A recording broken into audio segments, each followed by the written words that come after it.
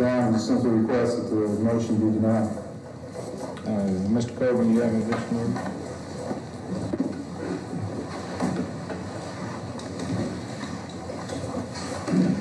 I'll be very brief, Your Honor. I think that the state's counsel points out the problem here. He has conceded that he has not been able to himself to complete a review of the record in this case.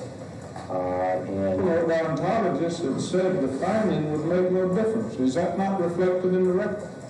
I believe so, but I can't say for certain because, like opposing counsel, I've been burning the midnight oil going through 10,000 pages of transcript. And that's a little bit There's a good bit of midnight. I know it. I went through it. Right. And we conducted an evidentiary hearing on the very point that they had. They brought down some pictures that showed his teeth as they were photographed when he was booked. And the distinction was made concerning an alleged chip of one of the front teeth that occurred while he was incarcerated. And if I may, under the Supreme Court's decision in Russell, that it is appropriate for this court to consider the relief that we have requested. They question whether we have made a sufficient showing in the affidavit. They question whether the affidavit should have been prepared. I assume they question whether it should have been signed by Mr. Bundy. But I think it's significant that they concede that the Supreme Court's decision in Russell recognizes in certain circumstances under this court's authority, under the Florida Constitution, that it may be appropriate to grant relief of the limited nature that we seek in order to preserve the court's jurisdiction to consider substantial issues. Now, the state also, we noticed, cited two cases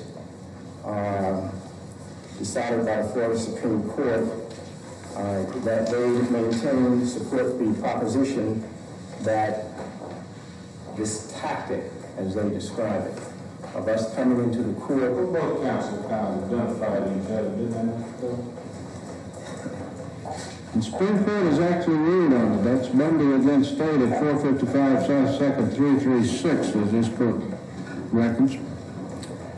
I find that there's no arguable position as it relates to the aspect of the inefficiency of counsel set forth upon which a stay may be granted. Moving to the second issue, the paid issue.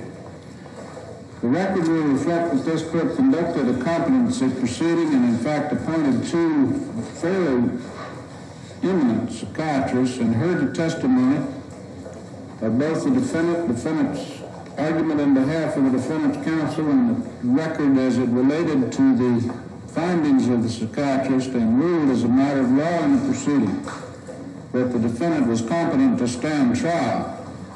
That particular issue was not attacked, as this court reads the opinion in the appeal in chief, and the court finds no colorable or arguable position upon which a meaningful 3850 could be granted, and I deny the motion for stay. Is that also a denial as to the... I deny as to the other relief. It's still until a proper predicate is shown. Thank you, Your Honor. Well, it'll be in reach. All right.